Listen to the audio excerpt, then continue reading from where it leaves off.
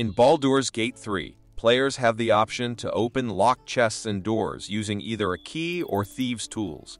So next, I will tell you where to get this important lockpicking item. Basically, Thieves Tools can be purchased from vendors in towns or found as random loot. In the Druid Grove area, players can buy Thieves Tools from Mattis or Aaron, with a discount from the former. Alternatively, players can find their first set of Thieves Tools in wooden boxes along the coast near the overgrown ruins.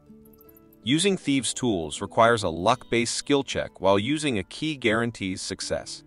Players can choose the method that suits their playstyle and resources. And if you liked my video, make sure to subscribe to my channel.